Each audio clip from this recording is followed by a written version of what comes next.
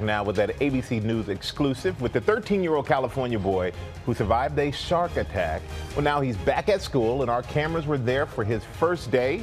And Amy is here with more. Good morning, Amy. That's right. Good morning, everyone. Keane Webre Hayes suffered serious bite wounds when that shark attacked him, but he has made a remarkable recovery, and now he is sharing his story with his classmates.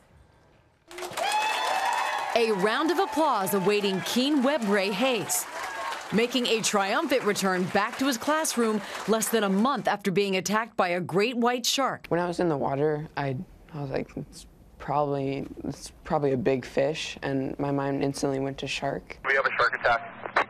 Just 2.5 weeks ago, Keane was out diving for lobsters with a friend when out of the blue emerged a great white, taking a bite out of the 13-year-old. Keane miraculously escaping the jaws of the shark, making his way to a nearby kayak.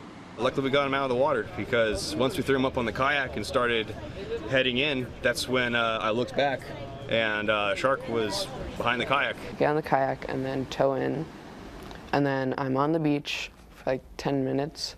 Then we get a helicopter. Keane was airlifted to a nearby hospital where he endured 5 hours of surgery. His mother overcome with emotion, grateful that her son was still alive. I just want to tell him that I love him from the bottom of my heart. I just feel very lucky. Today, Keane is on the road to recovery, a process his doctors say is likely to take months. We got to really start with baby steps and build our way up. But back inside the classroom, it was lighthearted banter between Keane and his friends. Then the first thing that I said when my mom came up was, "Can you take pictures for Instagram?" His curious classmates also wanting to know about Keane's celebrity hospital visitors, including Tony Hawk and well-known shark attack survivor Bethany Hamilton. How was it to see Bethany Hamilton? It was really cool. She showed me how she plays pool, so she holds the stick and then hits it with her hip. So that was pretty cool. I tried that. And as to the question of when Keane will take to the ocean again, well, his mother has just a few safety ideas in mind. Any plans for when you start skating or surfing again? Hopefully really, really soon. Definitely want to go back out there. He'll be wrapped in bubble wrap, though.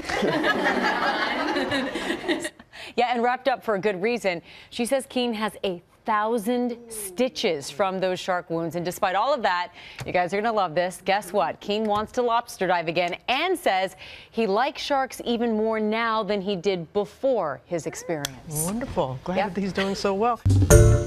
Hi, everyone. George Stephanopoulos here. Thanks for checking out the ABC News YouTube channel. If you'd like to get more videos, show highlights, and watch live event coverage, click on the right over here to subscribe to our channel. And don't forget to download the ABC News app for breaking news alerts. Thanks for watching.